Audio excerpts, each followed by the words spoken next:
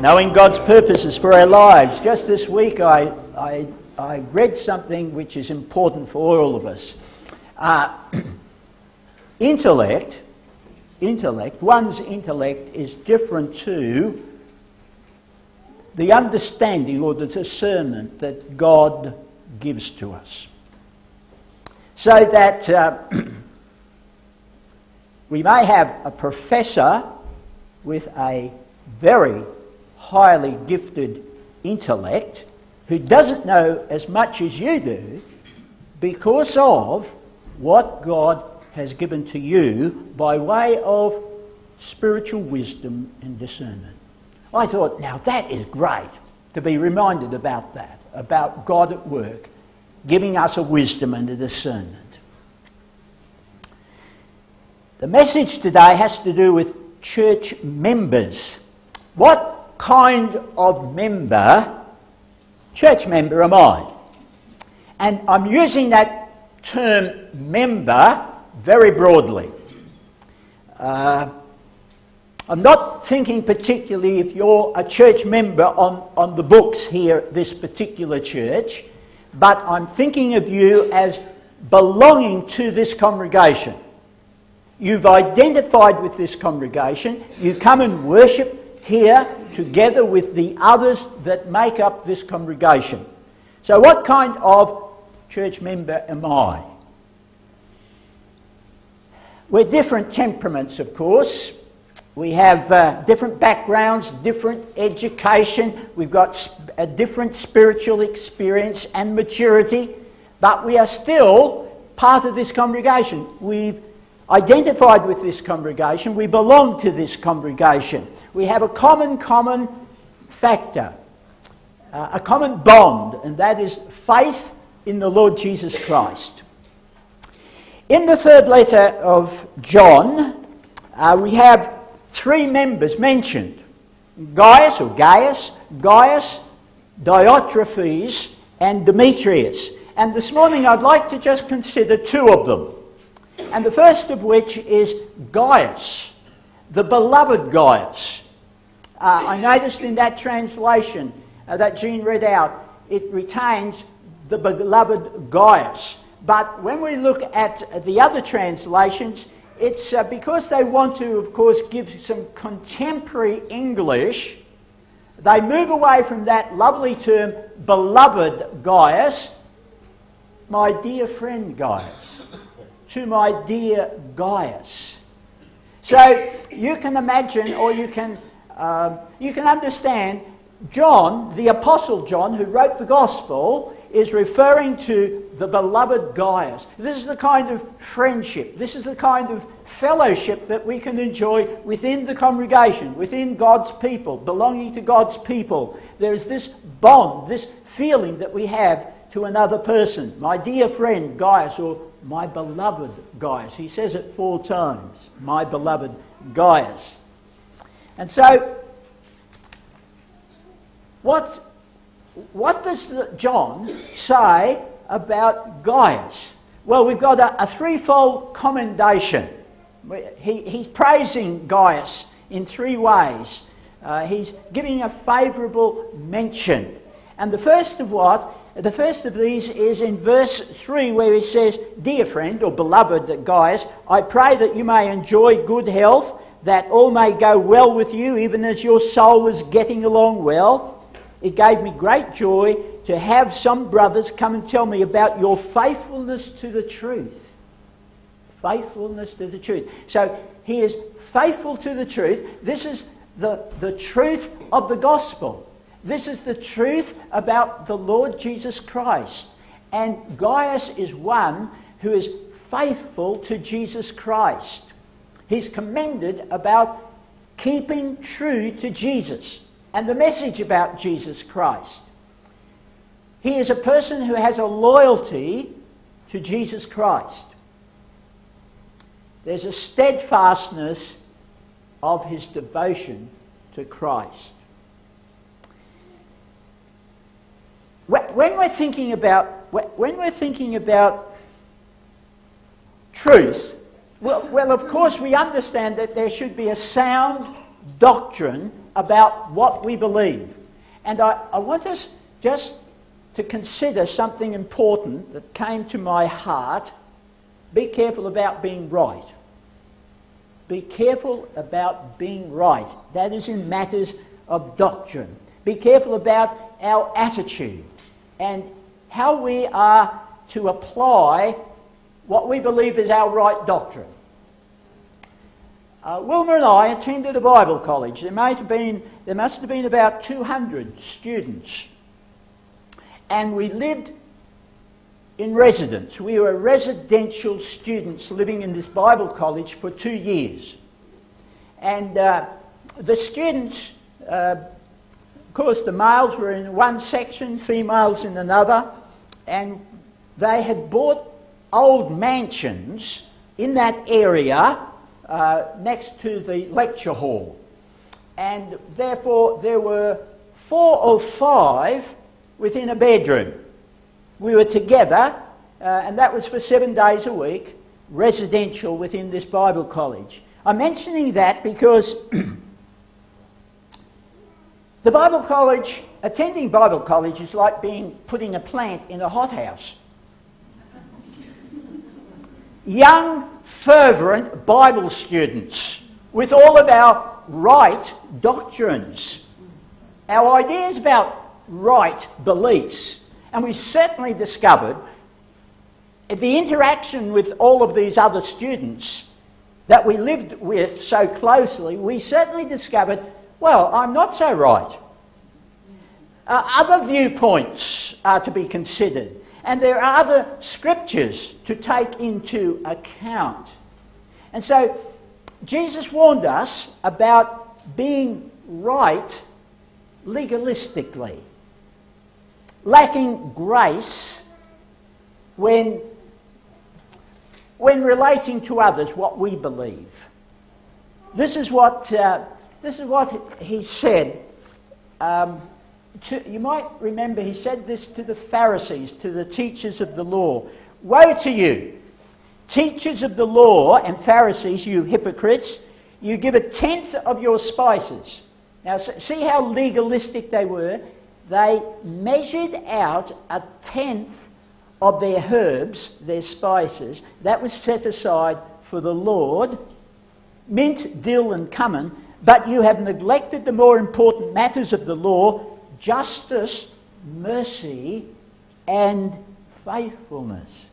You should have practiced the latter without neglecting the former. You blind guides, you strain out the gnat, whatever a gnat is, might be a kind of a nit, or you strain out the gnat but swallow the camel. Of course, Jesus, he's got a sense of humour. He's exaggerating here. He's their lack of spiritual integrity in straining out the gnat but swallowing the camel. Augustine, I think I've got these. When we're thinking about being right, it's important to think about, this is what Augustine said. In essentials, unity. In non-essentials, liberty. Let's have some tolerance with each other. In all things, let's have some grace amongst each other. If we have a difference of opinion, let there always be grace. In all things, unity. And then John Wesley, in one of his sermons, let us not then trouble and embroil ourselves and our neighbours with unprofitable disputations, but all agree to spread uttermost of our power the quiet and peaceable gospel of Christ. The other commendation that Gaius got was he was walking in the truth. He was walking in the truth.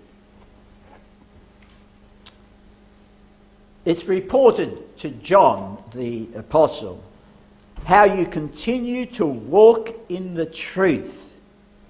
I have no greater joy than to hear my children are walking in the truth. That is, living according to the principles and the teachings of the truth of the gospel.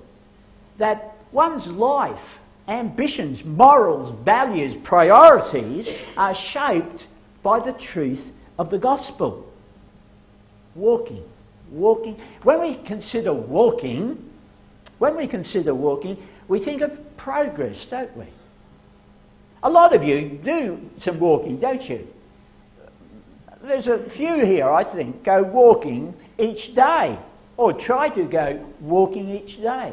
You see the benefit of it. Now, it suggests that you're progressing. You're going in a direction. It calls for a constancy and a consistency. And of course, we're relating this, John is relating this to Gaius's life in his faith in Christ. And I wonder if we're still walking. If you look at your life now, if you were to evaluate your life in your faith, are you still progressing? Are you walking? Are you walking? Or have you stopped? Have you stopped? Have you sat down? I started running and the man is slantering out. Sorry? I said I started off running and the man is just slantering out. He started off running, but now he's slowed down. As long as we're moving forward, progressing, being consistent in the faith. The third thing about Gaius, applying the truth. Dear friend, you are faithful in what you are doing for the brothers, even though they are strangers to you. They have told the church about your love. You will do well to send them on their way in a manner worthy of God. Gaius has a generous heart and an open home. Something to understand about the background of why John is mentioning this.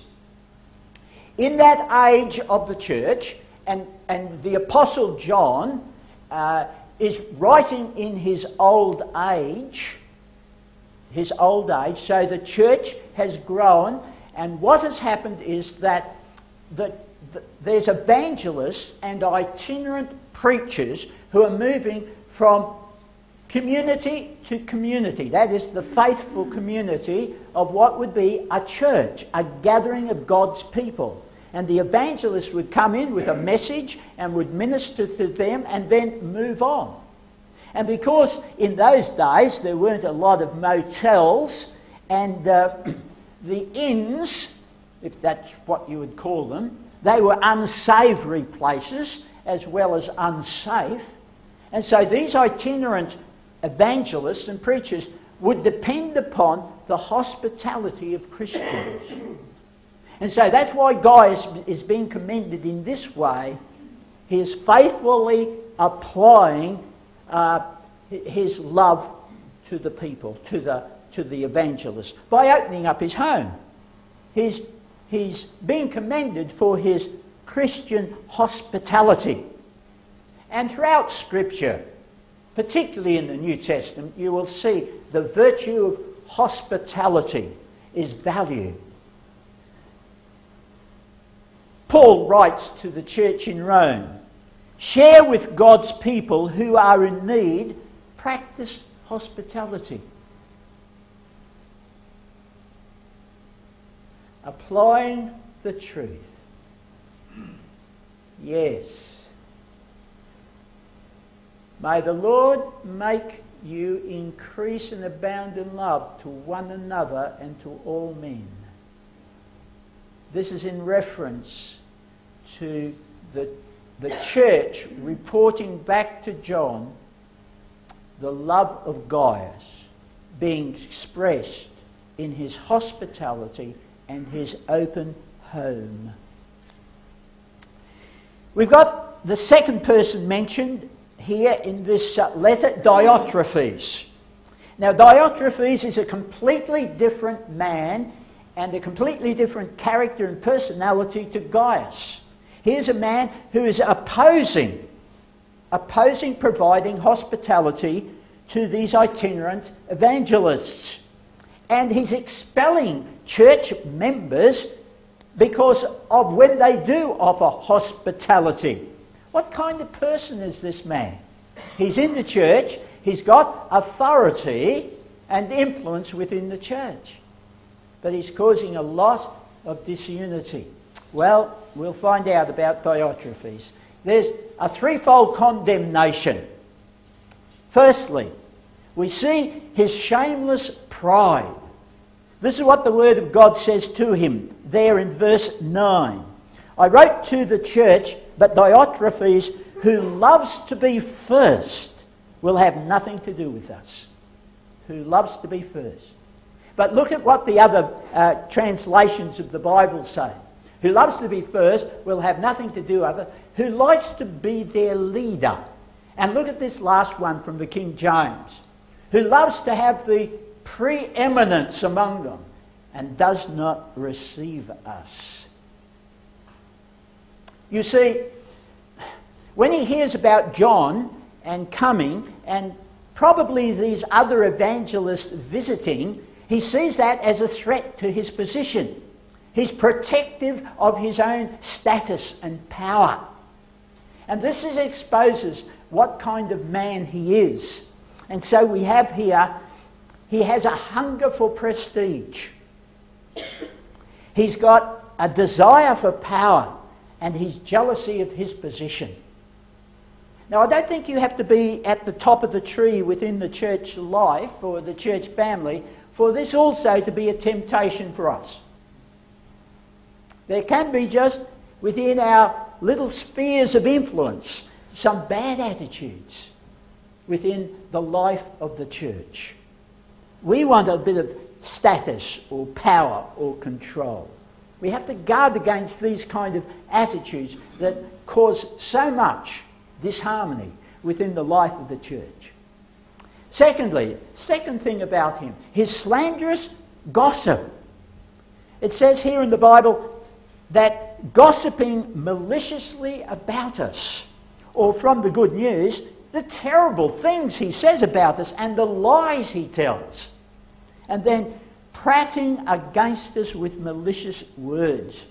Look, in attempting to elevate himself in the local church and to guard his position and authority, this man opposes and attacks the other church leaders by gossip and lies. He begins a campaign of allegations against the others to demerit them. We have to guard against these sort of things within the life of the church. Does it happen? Does it happen within churches? Look, if you look at the history of different churches, and some of you have been in those local churches where there has been disharmony, dissension, and disunity. And thirdly, his scurrilous leadership. I had to look up the dictionary for that word, scurrilous. I thought it was a good one. It means indecent and abusive. His scurrilous leadership. He refuses to welcome the brothers. He also stops those who want to do so and puts them out of the church. This is such an unchristian conduct, especially from a church leader. He's absorbed with his own self-importance. And we can see he's obsessed with ambition, his self-ambition. He's driven by his own self-centeredness. Some of us have strong passions that need to be curbed, need to be rebuked. And the Holy Spirit will indeed rebuke us. He is refining us and transforming us from these kind of attitudes which may have come from our past. Might have been something that's grown up within us. The malfunctions of our background. That kind of personality that we have, that the Lord is working on, so that we might not spoil our witness and the work that He has given to us. Jesus, of course, teaches us about leadership and about proper attitudes, so much so. Here in Matthew, you might remember that the mother of Zebedee's sons came to Jesus with her sons and said, "Grant that one of these two sons of mine may sit at the right and the other at the left of your kingdom." And of course that stirred up the rest of the disciples, as you can imagine. His mother coming along with her boys saying to Jesus, "Oh, give these boys a favourite place in the kingdom, will you?" Well, when the 10 heard about this, they were indignant. Yes, I bet they were. Jesus called them together and said, "You know that the rulers of the Gentiles lord it over them, and their high officials exercise authority over them. Not so with you. Instead, whoever wants to become great among you must be your servant. And whoever wants to be first must be your slave. Just as the Son of Man did not come to be served, but to serve, and to give his life a ransom for many." Now, we've heard Pastor John Gollan talk about servant leadership. He's emphasised that time and time again. The right attitude, the right way to relate to people is so important within the life of the church. Grace might abound. So Diotrephes, he's a kind of leader, and look, these leaders can be so hard-working. They hold the right doctrines, they are loyal to the body of the church, but their work and witness is spoilt by their pride, their arrogance, and their self-centeredness. And the result, or the consequences of this, is disharmony, disunity, and in some cases, a congregation is divided. Serious stuff. In conclusion, as we read John's letter, we're introduced to 3 of these church members. We've only looked at the 2 this morning. We have some, I suppose we're introduced to some insight about personalities within the life of the church. We've got Gaius, who's an example for us. And we can imagine the personality and the kind of character of Gaius. And so he's a trusted person. But in contrast, what do we think of Diotrephes? He's distrusted. On Gaius, he's an honest person. And on Diotrephes, I think he would be insincere. Gaius would be known to be a kind person. He opens up his home. He welcomes people. But what about Diotrephes? Self-centered man. Gaius would be accepting in his personality, accepting different people, which is so important within the life of the church. But Diotrephes, he would be very selective. He would want those who would be in agreement with him, who would join his team, who would back him. Gaius, I think, would be a listener. We need listeners within the church body. Diotrephes, he's a complainer. He complains about others. He accuses them. He lies about them. Gaius, an encourager. But Diotrephes, he's self-absorbed with himself. Gaius, supportive. He's a caring person, so he supports the others. Diotrephes, he manipulates. He wants to control people.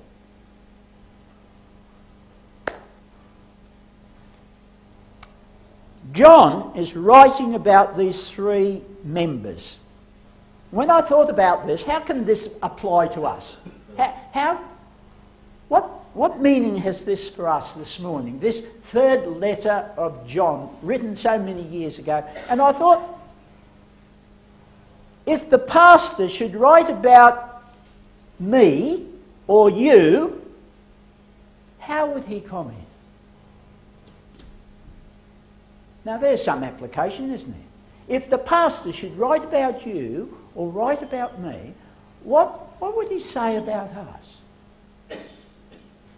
What characteristics do people see in me and in you, in the church, or even outside of the church, the neighbours? What can we guard against in learning about Diotrephes? We need to guard against pride and control and power. It causes trouble within the life of the church. And yet Gaius, he's an example for us. He's a challenge to us. A man who's faithful in the truth, walking in the truth, lovingly applying the truth. Look, there's no simple formula to becoming a very valued, let's say, a good member of the church. There's no simple formula to that, is there? When we think about it, there's a complexity about our own personal belief, our personal maturity, whether we're growing and maturing in the faith, increasing in knowledge and wisdom and service. There's that complexity, but there's also the complexity of finding our role and place within this church family. What is our place? What is your place? What is your role? Do you feel as though you belong to this congregation? Would you like to serve within this congregation? So there's that complexity as well, relating to others, learning from others, serving one another. And then let's not forget God's Spirit work in us. The Holy Spirit at work within the body of the church as well as the individual believer. You and me, we have God at work in us and through us as the body of Christ here in this place, as a church family. The Holy Spirit is at work in us. In us and through us and individually. So within that complexity, God fashions us to be His people, to be the family of God, to belong to His church. And the people said, Amen.